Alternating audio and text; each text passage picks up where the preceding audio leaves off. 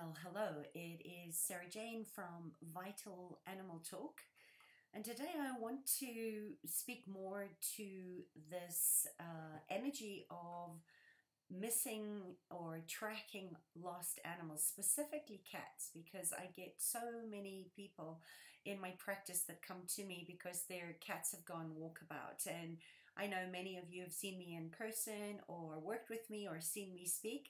So I want to just get right into the subject, which is really that in my years of working with animals in communications, in shelter, I've seen thousands and thousands of animals in shelters not being claimed, and I started to question why people weren't finding their animals in the shelters, and I wondered why so many of these once loved, well cared for cats and other animals, why are they never found and reunited with their animals? And this is millions of animals that go missing every year around the world, and the majority of these animals never get back home again because they either get kept by other people or they're absorbed into free roaming populations of feral cats, or they end up in shelters where they're euthanized because nobody wants them.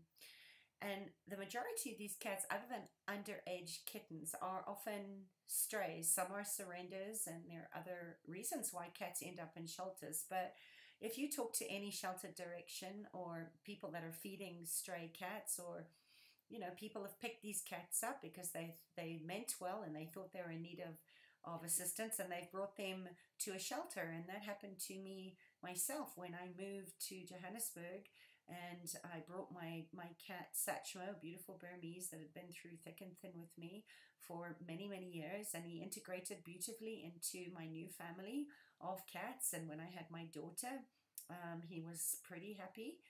He wasn't upset because he'd always been my baby, but he started to go away from home for longer and longer periods of times. And I would gestalt track him, I would find him, I would bring him home, and he'd found another family that he said he would prefer to be with, and he needed to fulfill his soul contract with these people now because his work with me was done. And I didn't want to accept that was what he was choosing, and I really resisted honoring his request to let him be and let him live out his days with his new family.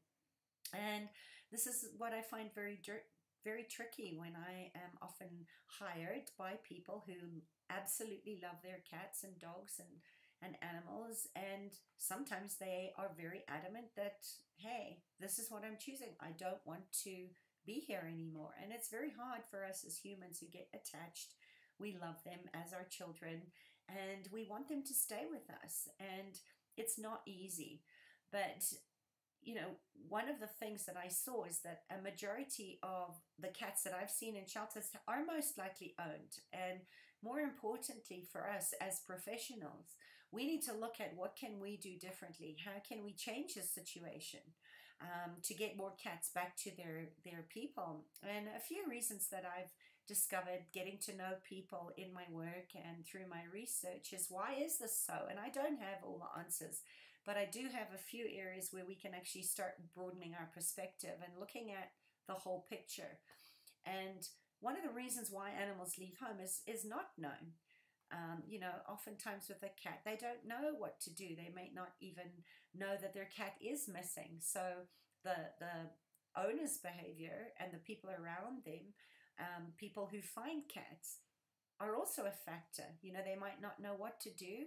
They might take action that they believe is right, which inhibits the cat getting back to their home. And if some of you have heard me speak about how some of the barriers to reclaim in shelters make it very hard for people to come back into shelters and get their cats back, especially if they're not chipped. So I want to talk a little bit about history here. And, why do I want to talk about this? Well, I want to look at what are we doing now? What are so many of my clients doing that are working in shelters? And I think it's important to understand where we're coming from so that we know why we have the practice that we have in shelters and rescue centers. And most of the time, if you ask someone in a shelter why they do this and that, it's because they say, well, that's the way it's always been done. Or they might come up with some reason that's not very logical. You know, it's not in the cat's best interest or the dog's best interest, but that's how it's always been. And so animal control and management departments are largely were created to manage dogs. And this was back in the day when dogs were partially roaming wild. Many people lived on farms. Populations were much lower around the world. They were concentrated in towns and certain areas, but you know, the concerns with people and animals that were, you know, running around loose were a concern of rabies and also killing livestock. So these were some of the problems that were there then, and why these animal control people were put in place by the governments was to control the situations. And cats were always kind of there in the background, killing mice, living on farms or stables, especially where horses were used for transportation. Cats were brought in to manage the rat population, stop them getting into the grain and the food. And obviously this has changed over the years, where cats were started to see more as household pets that shouldn't be allowed to roam, that should be taken care of and in the house and brought to shelters. In so many ways has been worse for cats because they were used to, you know, being wild and roaming around outside. And now when people see cats outside, a lot of people think, oh gosh, this cat needs to be rescued and I need to take it to a shelter. And you know, if you've been in this before, you know what happens next. Oftentimes the outcome is not good for cats, and it hasn't been for many, many years. So you know, these early animal shelters, which a lot of them are pretty much still operating and are still the same structures that were built in the 60s and the 70s, and they were designed for dogs, not cats. And you can see this very clearly if you walk into older shelters.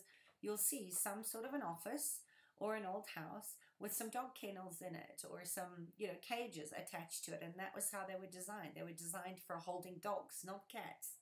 Cat rooms are basically other rooms that have been repurposed, and you can clearly tell that maybe it was a storage room or an old office or a broom closet, and somebody put some cages in there and said this was the cat room. And unfortunately, many cats are still housed this way today in rooms that aren't designed for animals to live in, and they don't have adequate ventilation, and they don't have other things that they actually need for their health to be maintained. Okay, it's always compromises the immune system. So I want to look at some assumptions rather than facts that are very common still around the globe in regards to you know, the caring and the management of cats that have been roaming and brought into shelters, and dogs as well. But mostly I want to talk about cats today because they're the hardest ones when I track to get reunited with their people. And oftentimes I have found my own cat there because someone had picked him up in the rain, dropped him off at the vet, and 2 or 3 days later he'd gone to a shelter. And I just happened to come across him when I was actually there doing work with another client. And here's the thing, many people let their cats go outside for better or worse. You know, but in reality, many people don't want to keep their pets inside. And of course, there are community cats who have multiple owners, and they're there to go. And I don't even like to use owners. I think we're servants to cats. Excuse me.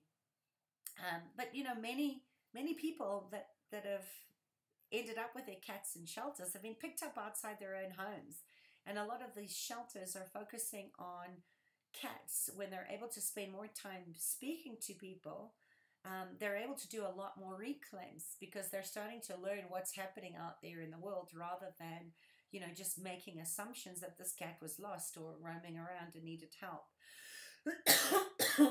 Excuse me. And, you know, I was just as guilty as the next person when it came to responsibilities or judging other people as irresponsible because they couldn't take care of their pets, and that's why they went running away, until I actually started talking to the animals and talking to the pets, because, you know, not everybody takes the greatest care over their pets, but we have to assume that all people are good, they love their animals, and they certainly want the opportunity to find and reclaim them. But in reality, many people don't know about animal shelters, or they don't want to go there. I mean, we know, I certainly know because I work a lot there. with animals in shelters that are suffering from trauma with my trust process. And you know what? There are so many people, and a lot of people out there are getting their cats from internet or from breeders, but they're not going to shelters. You know, it's not the first place they think of going if they want to adopt a cat. And many owners don't start looking when their cats go missing right away, especially for cats, because we know that cats wander. And a lot of these cats that are in the shelters, I always used to ask people, when did your cat go missing? And they'll say, oh, about 2 weeks ago. And then I ask, you know, when did you start looking? And they go, oh, you know, yesterday, because he usually wanders around and he visits my neighbors.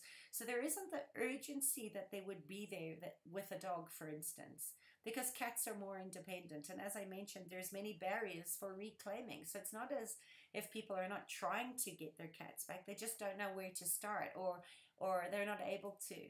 So just know that a shelter is not the safest place for a cat. And we're the first to blame for promoting that shelters are doing a good job in keeping animals safe. And they're saying, you know, be part of the solution, spay and neuter, chip your animals. And we've been saying for decades, shelters are good, and this is where we need to bring animals in that need to be rescued to keep them safe. And, you know, there's certainly a place for animal shelters, but it's not necessarily a place where we want to just bring every roaming cat as if you're helping. And we need to know, you know, the main cost of animals and the medical implications of animals in shelters is stress induced. And stress can be a killer. Their immune systems go down and they get sick. And the shelter is the most least likely place that the owner of that cat is going to look. And then we have to look at the antiquated facilities of a lot of these processes. And I want you to get, I'm not being down on animal shelters and the people that work there. Most of the folks out there are good and caring, and they want the best for these animals. But they're not aware of all these other issues. They're not aware of all these barriers, which is why I think it's so important for us to educate people in shelters and the people that have cats as their companions. And this is a big one. Impounding cats. Okay, this is one of the myths, that impounding cats helps control the population. And many people believe this. And a lot of good people felt that if we didn't take responsibility for the ferals, and if we didn't euthanize or sterilize cats, that populations would explode, that it would be completely out of control, and it would be so much worse. And we see this in places like Turkey and Greek, where the population is out of control. But that's part of their life. And just know, you know, shelters don't... 5% of most people, cats, it's more like 1 to 3% that actually get reunited, because nobody actually knows where these cats came from. And these figures are based on owned animals, where animals have had homes. And, you know, a while ago I gave a talk where I mentioned that, you know, sort of 70% was questioned. So I don't make any guarantee about that number of how many animals actually are euthanized, and how many of this free-reigning population actually do die just because of the elements, and that our interference doesn't help, you know. I've heard 50%, I've heard a huge percent of the population, far more than half, year after year after year, are actually are euthanized, and actually all people are taking in is 5% of that. So, you know, unless these are targeted sterilization programs or rehoming programs, isn't really working very well, okay? And this is across the world. You know, the reclaim rates are very poor, you know, 5% or less for most shelters. And I've conducted a couple of studies just in the area that I live. And I saw these numbers to be pretty abysmal across the board of how many cats are actually rehomed. And, you know, I think there was like 18 claimed out of like 4,000. And often the kittens get homed before the big cats or the older cats. But the figures are still not a very good result. And, you know, I just believe that without a proactive program, nothing's going to change. And another factor which I discovered, and I first started working on, back in the day, when I was very involved with the feral cat feeding programs, it was just, I started to see a pattern. And one of those patterns was that we were not adopting out more than 50% of the animals that we were coming in. And it wasn't that we were euthanizing 50%. There were other positive outcomes where their owners were reclaimed. But when all was said and done, they were going into foster or going into rescue groups, or they were being transferred to other shelters, in the hopes that they would be adopted in a different location. So all we were doing was moving and shifting the problems around. We wanted a positive outcome, but they weren't permanent outcomes. So we were, most certainly back then very in favor of adoption processes. But I think we just need to be aware that that is not the only answer to this problem. Another thing I hear all the time from these organizations and shelters is, oh, we're full, we can't take in any more pets, and tearing your hair out because a lot of these shelters are overburdened, and you can hear all this great advice, but you just can't deal with it. And this is why it's good, especially going into winter, that this is the time to plan for next spring, right? We're always looking for ways, when I work with shelters and sanctuaries, to expand. And the good news is that even if these shelters implement one or two of these best practices, the ones that have started to see really good results. And I don't believe that everything has to be perfect. Nothing is ever 100% congruent, but whatever you do, any change, even if there's a 5% improvement, it's an improvement. This is working in a compassionate way with the animals. And that's what I want to see more of. And one of the shelters that I work with have a very proactive program, and they do a lot of things like microchipping and free sterilization. They've been doing it for a number of years, and they have a good education for the informal settlements on how to take care for their animals. But I'm not talking about big shelters that have 10 or 20,000 intake, but they're doing very well in their communities, because these are some of the practices that the larger shelters are starting to take on, and I'm starting to see an improvement in that. So I want to talk about some missing pet behavior, because this is something that is very misunderstood by a lot of people. And, I talk about this all the time, and I think one of the most important things is to know that missing pets are going to behave very differently to the way that they do in a safe, homely environment. So if you're saying, here, kitty, kitty, kitty, the cat's probably not going to run up to you if they're outside of their normal, natural environment, their home, and they're going to be frightened. So if you are counseling over something around missing pets, and this is what I do, is look at, are they indoor or outdoor cats? Because this is going to communicate how we start that gestalt tracking with the cat. And, I want to, think about, I had a client that reached out to me because her kitty had gone missing, and she'd been sure that this cat had got out of the apartment. Even though she hadn't seen her, she was very distraught. She called all over the neighborhood. She was handing out flyers. She was talking to the businesses in her area, but nobody had seen this kitty. And after speaking with her, I said to her, she needs to look more close to home, inside the building, because she lived in an apartment, and this was an indoor cat. So they very rarely wander far. And sure enough, a couple of days later, she called me back and told me her kitty was safely back at home. And it turned out that it was hot during the summer, and people had left their doors open in the apartment to get some airflow. And the kitty had gone across the hall and was in her landlord's apartment, just hanging out there. And these people were feeding them. So, it's just like, the important thing to remember is, especially indoor cats, but all cats, is that they're not going to go very far from home. It's not like the 2-year husky that can run 5 miles before you even realize that you left the gate open and he's gone for a run.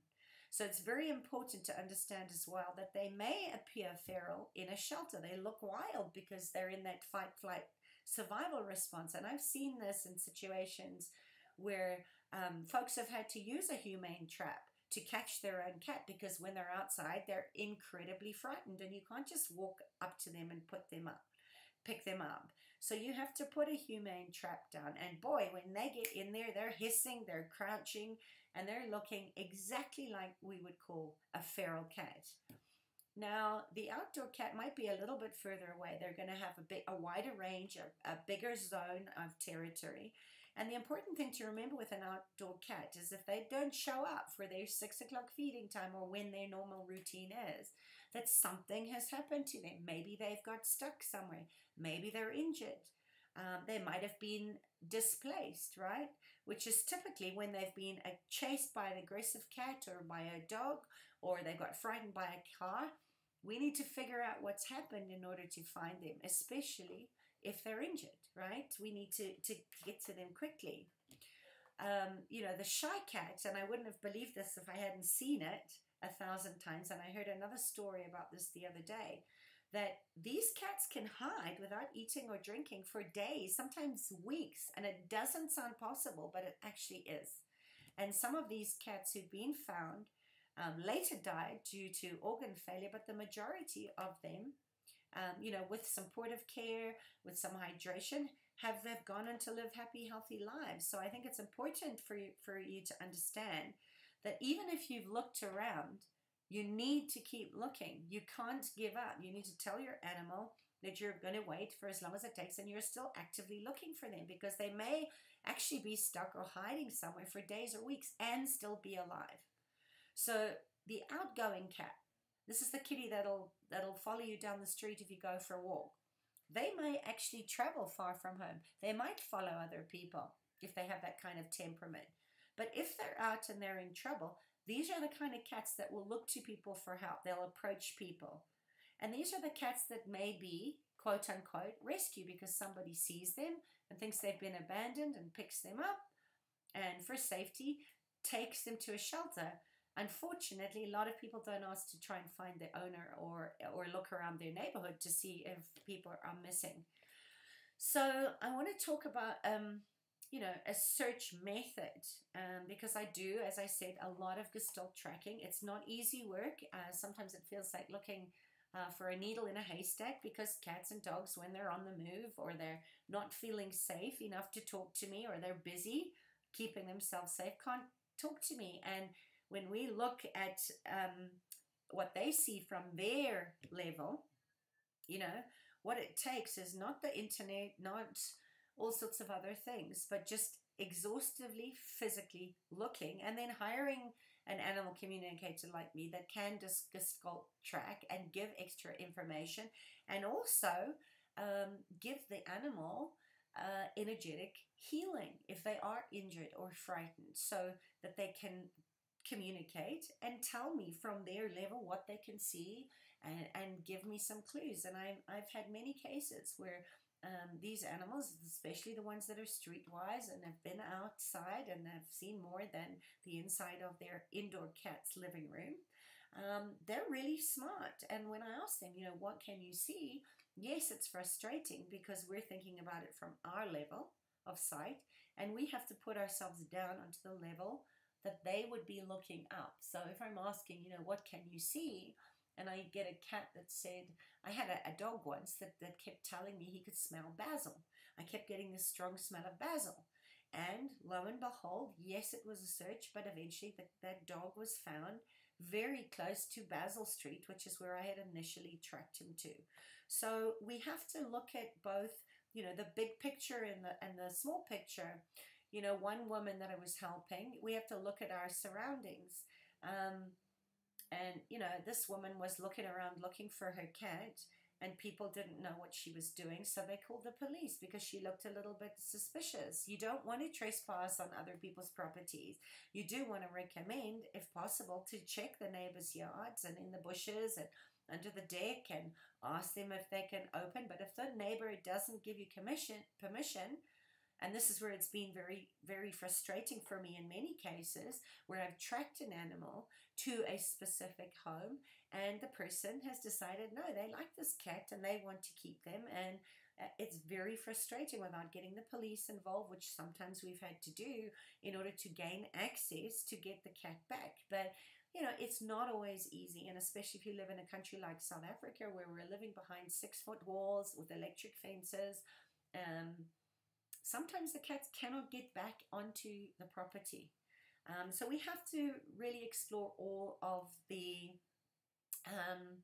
possibilities. So getting your neighbors involved in a search is also extremely, extremely useful, because they have eyes and people are aware. And I had another woman that had a cat called Fluffy, very original, and she lived with a whole lot of other cats in an apartment. And this woman used to open the windows, and she looked around. All the other cats were there, but Fluffy had gone. So she did all the right things. She looked around. She did a physical search. She looked for other black cats that looked like her cat. And it was very challenging because, she was handing out flyers to people, and she also put them on her door. She contacted the vets. She contacted her local shelters and actually physically went there. And when people called her, she put more of her cards and her flyers on. But as it turned out, she was in an area that she hadn't been looking. Even though this cat was an indoor cat and he lived in an apartment, he'd gone a couple of blocks away, and she was out looking for him, following some of the tips that she got from the calls and the flyers. And she looked for him. She didn't see him. She didn't hear him. Walked back home. And of course, that night he reappeared. So my insight is that when she walked through the area that she hadn't looked before and walked back home, and also called the cat, that she left a scent trail, and then the cat might have maybe not heard her and didn't feel comfortable or safe enough to come back. He waited until nightfall. They always seem more comfortable to travel at night when it's more quiet, and he found his way back home. So, microchips, when they first came out, we were so excited. We thought they were going to solve all our problems. Unfortunately, they didn't. But I recommend that all your animals be chipped and registered for owners to understand that, it's not a GPS.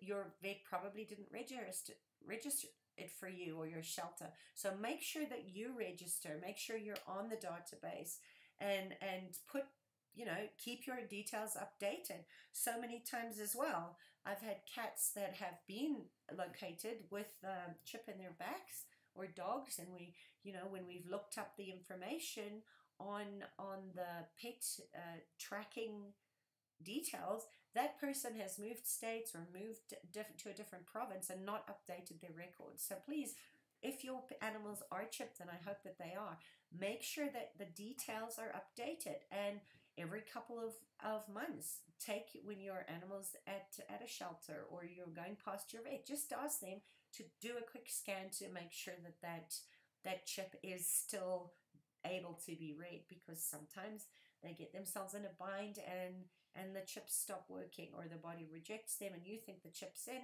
and meanwhile the chip is not in your animal anymore.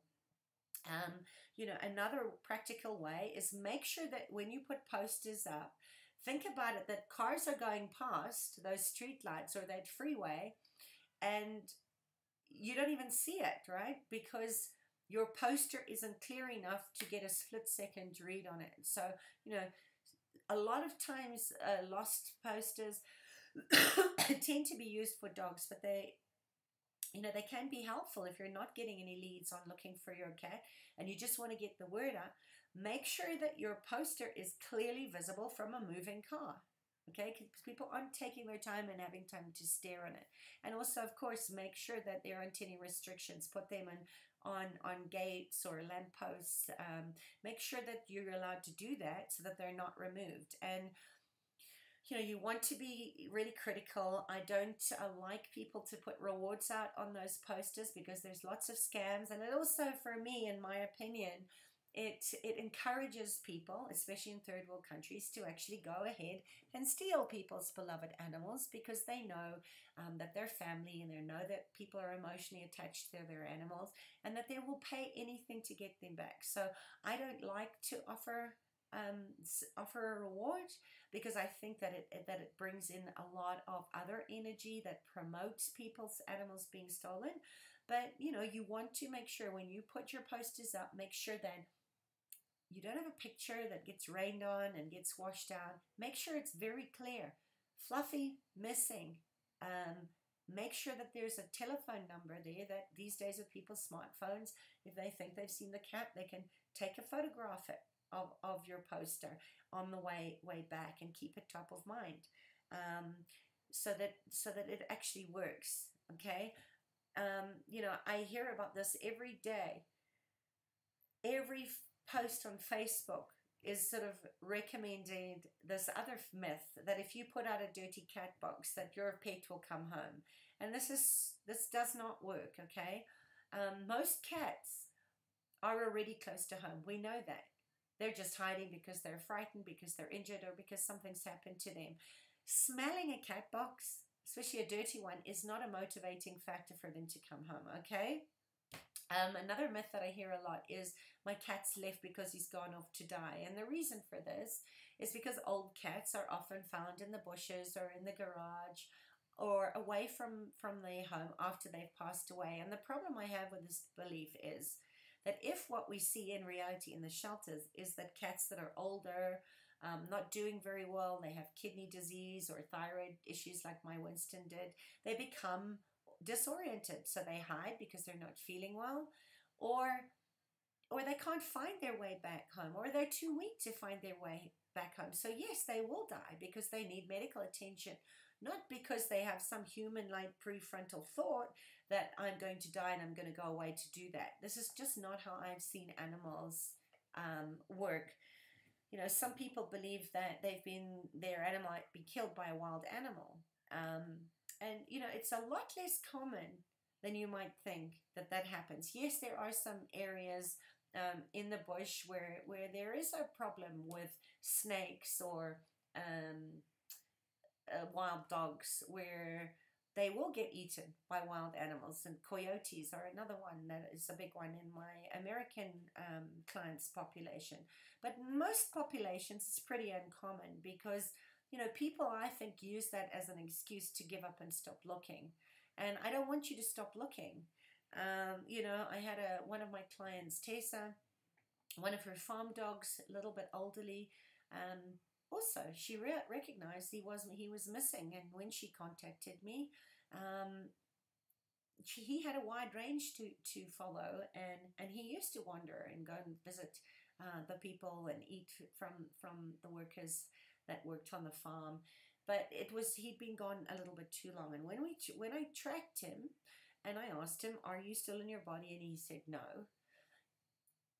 Tessa wanted to find his body, right? If possible, she wanted to find his body. They wanted closure. They wanted to do some ritual and ceremony to honor this dog's life and what he'd meant in their home and in the pack, and really honor that in a burial and a beautiful ceremony. A celebration ceremony for the dog. And originally, when I tapped in, so the first time I tapped into his energy, he showed me a big snake. And I automatically went into going, okay, he's been bitten by a snake. When we actually found his body, we did find the snake, that he had been bitten by a snake, but it had actually been a wild hyena that had ripped out his entrails and started to eat him in the dying process. So, it isn't the norm, put it that way, unless you're living on a farm or you're living in the wild, that's going to happen. And it's not a reason for you to stop looking for your animal. But, another one of the problems that I see is that when people focus only on what I might intuit, that they actually don't do the physical search of going to the shelter, of doing the other things that they need to do, which I give to people when they first contact me to assist them in tracking their missing pets, is have you done, here's the checklist, go and make sure that you've done all the practical checks, and you need to actively participate in going to the shelters. So many times I've had people say, yes, well, I phoned the shelters. And the problem is that the staff there are normally understaffed, and they're not people that are very forward thinking, and they're dealing with hundreds of animals as sort of very low income job. So you can phone and you could get somebody on the phone that says, no, we haven't had an animal in like that. And I have had this happen to me, as I've said, a couple of times where I have spoken to that animal and it's been, you need to come and look for me at this shelter, not today, but the next day. And why? Because sometimes in the timing of that, the cat's been taken to the person that's picked it up, closest vet, which could be miles from where the cat lived. And then there's a certain day that the shelters actually pick up all these cats and dogs that have been dropped off at vets, and they're taken into the shelter and then admitted into the general population. And this is where timing is so crucial sometimes, and why I am so insistent on, I can meet you there, I can support you, but you have to do the groundwork. It's up to you to keep looking, keep going there, and don't rely on a telephone call to a shelter saying, have you seen my cat, when there's, you know, maybe some days an intake of 20 or 30 cats into the shelter, or 50 dogs into the shelter, that they're going to know what your cat looks like. All right, so you know, it's money better spent making flyers, making posters, getting in the car and going there. You know, there's another scam where people claim to have your animals, and this is the rewards that I was talking about, where they demand money. And I've seen this a lot more common with dogs, but I've seen it with cats as well, where the person will respond to an advert or a poster because people are offering a reward. And a lot of time they'll even threaten to harm the animal if they don't get the money. And this is just plain wrong. When people are emotionally attached and they're distraught, and I always tell people, if someone is claiming to have your pet and demanding money to have it returned, ask them to send you a picture. Everybody has a phone today, and there's no reason why they can't give you a photograph. And again, this is like visible proof for a ransom note. If they can't do that, no, it's just a scam, and move on. Okay. I want to examine also some of the humans involved with the missing cats, because this can be a huge problem, you know, where some people aren't that attached. They'll just go get another animal. But for those of us who are really attached to our animals and they're part of our family, especially if someone has only one cat and they don't have children, or that cat or dog is very meaningful to them, they are going to be as grief-stricken as if it was a person, sometimes more so, and they can't handle not knowing, right? It's the not knowing. It's the closure where I you know, keep saying yes to this work, even though I find it very challenging, because I know how important closure is, you know. And I'm not talking about the people that say, oh, you know, he was probably killed by a car, or, oh, you know, he's wandered off, and then they stop looking. In the meantime, their cat's out there needing help, or they end up at the animal shelter weeks later, but the person doesn't even come to look because they've already given up on their animal and moved on. And this is, you know, timing. I've mentioned this earlier, where the person doesn't start searching right away, or they give up searching too soon. And this is a huge problem with animals. Another one is lack of support from partners, spouses, or family support. And I hear this a lot, where people are really unhinged because they're spending so much time looking for their animals. And people in their lives are not very supportive. They're saying, oh, you know, it's just a cat, or it's just a dog, just get another one. And of course, that is not very kind. You know, this is life. And it's not very helpful, you know, to keep doing this. Another myth I see is that people say, you know, spread vacuum cleaner bag content around your home. You know, this is crazy, and there's no short of crazy advice out there, including that you, the person, needs to stay outside in your yard. You know, I don't recommend this.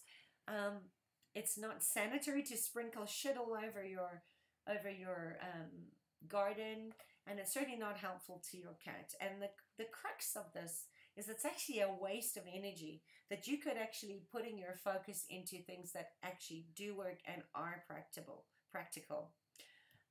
You know, but I think the danger in all of this is to do things that are ineffective, and people have a limited amount of energy and time during the day, you know, and when you hit that wall, you're done. So we don't want you wasting your energy when you could be putting your energy into effective search techniques, okay, on top of the Gestalt tracking. So I really want you to get that. Let's talk about some of the behaviors of finders that prevent cats from getting back home, because this is the one that I call the finder-keeper syndrome, where people very quickly get attached to an animal. We all do it. In the shelters, kittens come in and everyone's like, oh my God, they're so cute. And people bond instantly to animals that are hurt and who are in need. And it's not kind to the animal, especially if you found an animal in your neighborhood and you don't know where they've come from. But then we get into these beliefs and these judgments where we go, huh, and we're all righteous and saying, oh, this person doesn't deserve to have an animal because they're not taking care of it. Or, oh my gosh, this person isn't taken care of. And I've seen this many times where the finder actually gives the owner a hard time about why their animal went missing, and that's not okay. And then there's this rescue mentality where all people think that animals need to be rescued. And this, of course, is not true. So whether you believe one thing or another, this is really the way it is. Cats are outside. It's never going to change. Dogs like to run when the gate's left over. And most of the time, people finding animals believe that they're not being taken care of, or that they don't have an owner. And they don't take them to a shelter. They don't report them as found. And I've seen people give people's pets away or adopt them out or foster them out without actually doing the groundwork first. And we don't want that either, And I've had people, thanks to a microchip, find an animal that's been missing 5 or 10 years later in a completely different area because perhaps that animal was found and adopted out or given away and nobody ever checked for a chip or tried to contact the owner. And then there's just the lack of the knowledge of the system. And I know some people mean well, and they just don't know what to do. Okay, so I'm not judging anybody, but they find an animal. They don't know anything about animal shelters, so they find an animal they think needs help, and then they give it to some friend of theirs that has animals. And this can also be a problem because they get integrated back in, and we're out there still looking for the animal. Okay, so this is super simple too. Is to know that we all have biases. And they do affect us in ways that we're sometimes not aware of. We'd like to believe they don't. We'd like to think that we're kind. But we all do have biases from our upbringing, from our experience with people that we interact with, and from experiences where we see horrendous, terrible things being done to animals. And, if we see something, it's automatically, oh my gosh, this cat looks unwell, they're abused, they're neglected. And, unfortunately, I've lost some of my older cats in their last couple of years. And the way that I've looked at the last 6 months of their lives, people from the outside might have looked at my animals and not know that they're 17-year-olds and had cancer and think I'm a terrible owner, that I should put them out of their misery. So I totally get that. A lot of people believe that the cats have been abandoned or dumped, and yes, some people do dump animals, but it doesn't happen as often as we think.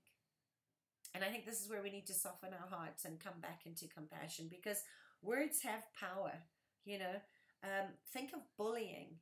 Words become thoughts, which become actions. And if we believe that these cats or these animals are abandoned, dumped, neglected, abused, are we really going to take the effort to consider finding the owners? Probably not. So this is where we really have to step back from it. Because when you think lost rather than that, now it's a totally different paradigm. Now we're going to make an effort to find the owner. You're going to check the lost cat folders at your vet. You're going to search for the microchip. You're going to join lost and missing cat Facebook groups, and there is a process where you can just make more phone calls, call some more registries, call the vets, call the shelters, call your local network, and sometimes just making one phone call can make a huge difference. You can post a flyer from where the cat was found. The veterinarians often have a book of missing cats or found cats, and this is a great way to really actively participate rather than worrying.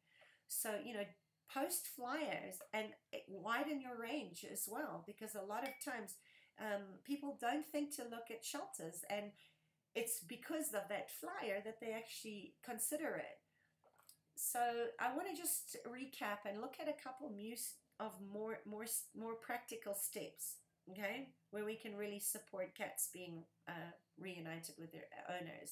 So, the one is, and this is a very interesting and complex topic, and it's been very interesting when I've discussed this in areas that are not only doing it, but have never heard of it.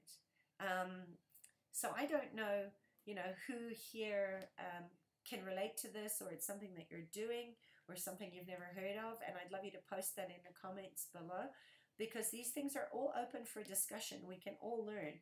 But the main thing a lot of people say is that, we're making a decision, but we can't do that.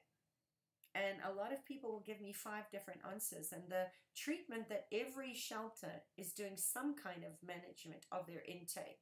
They're not just simply taking every animal in and helping every person that comes in the door, because they can't. And the logic of admission is that you're taking in cats in order to help, right?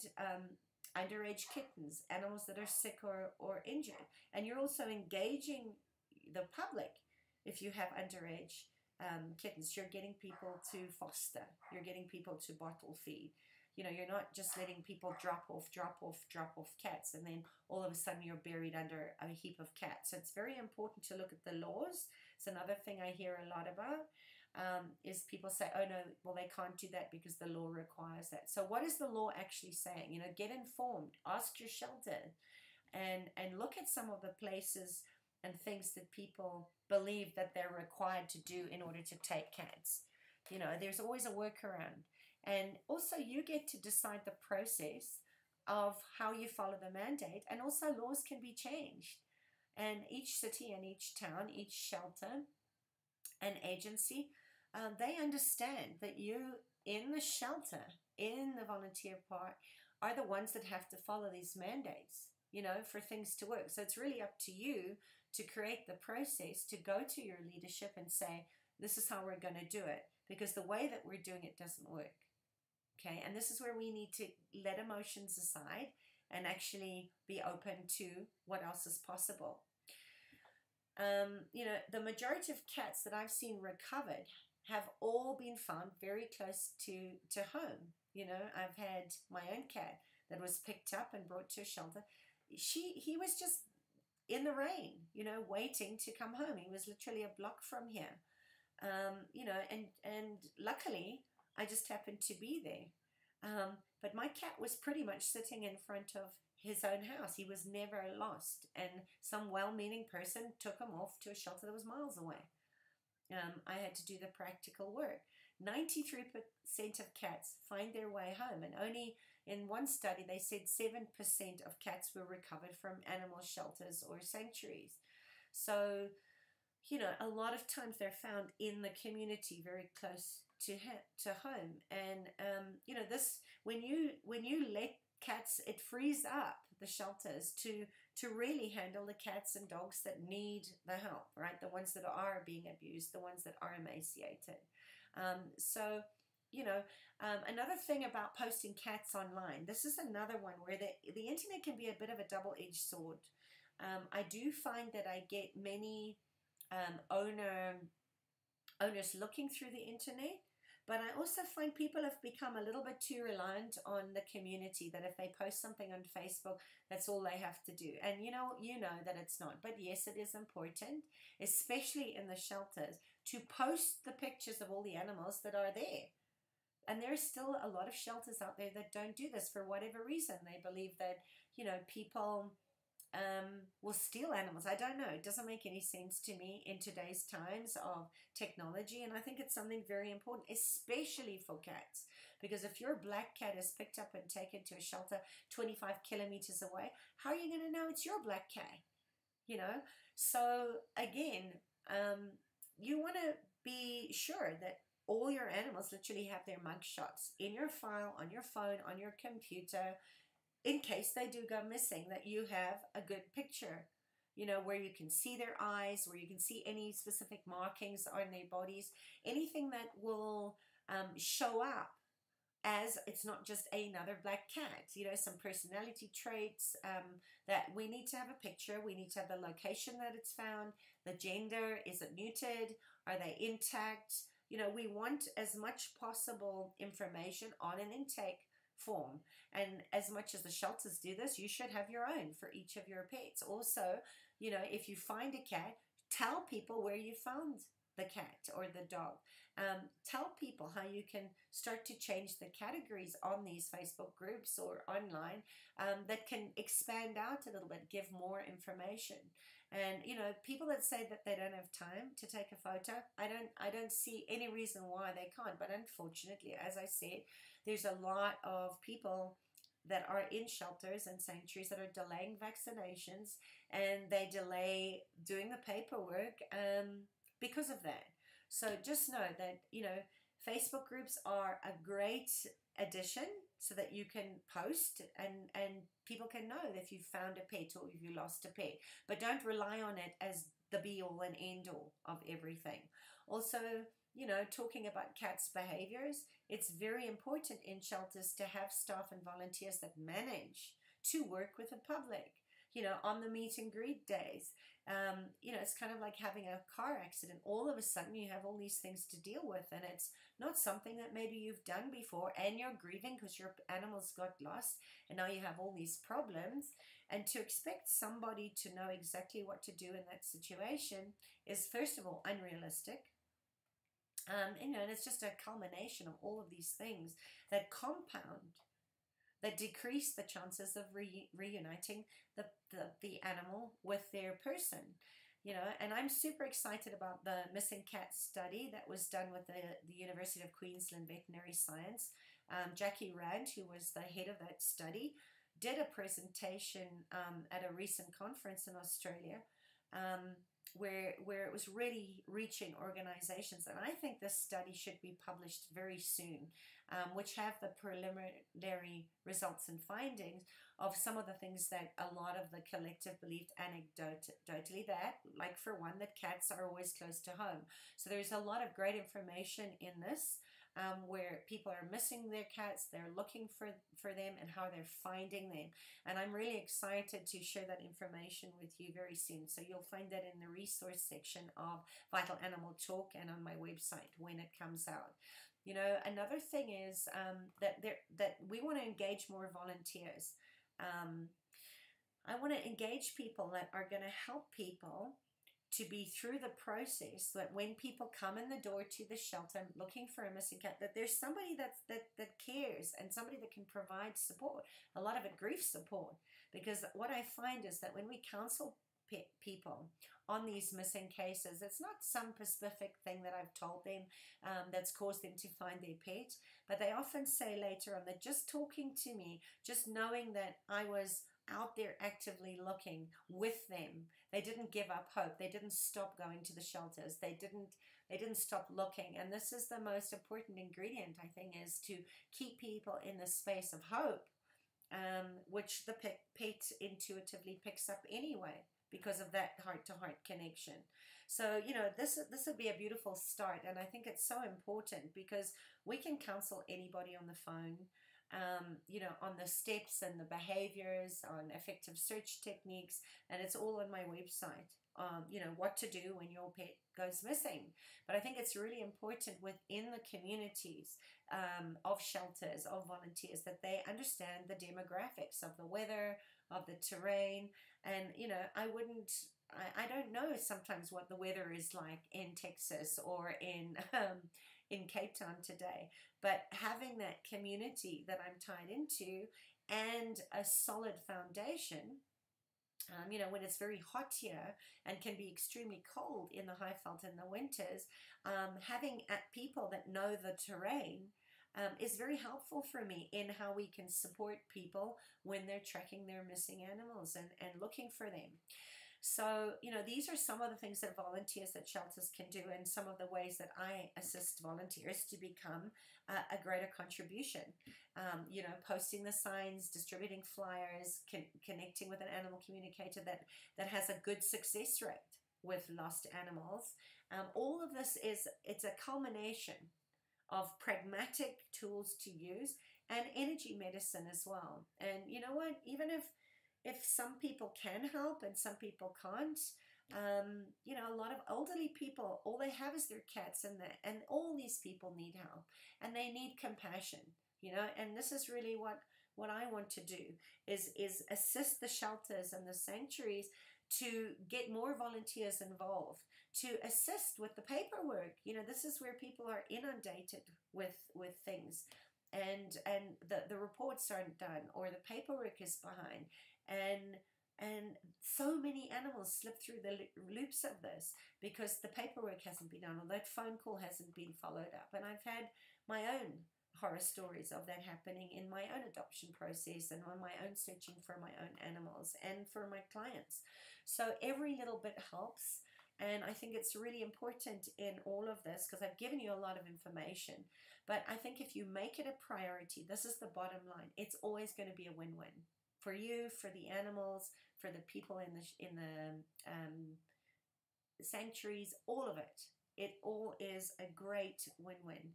And the world needs you, you know, and I just want you to know that you're welcome to contact me anytime.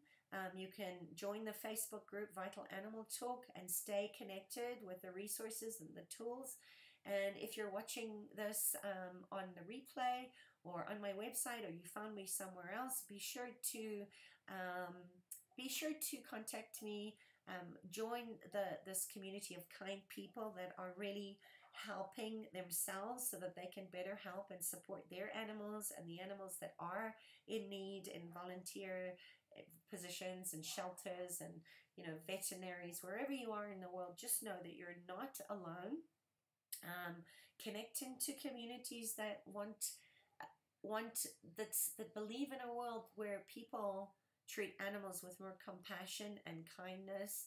And just remember, you know, sometimes cats are best left where they are. So really ask some questions, and if your animals are lost, start talking to your animals. Put your flyers up. Check in with your vets regularly. Do the groundwork. And if you want to know what that is, go to my website. Download the what to do if my animal goes missing. There's a PDF sheet there that's pretty concise. And if you have any other questions regarding keeping your animals vital, happy, and healthy, or if you need support in the grieving process, if you have just lost a pet, or you want any other information that is related to your animal companion's health and vitality and your own, please feel free to reach out and touch me. I'm here for you, and I'm there to be the voice for the voiceless, and also for the people that are advocating and standing for a more compassionate world where all animals are treated with regard and the honoring and the reverence of being sentient beings.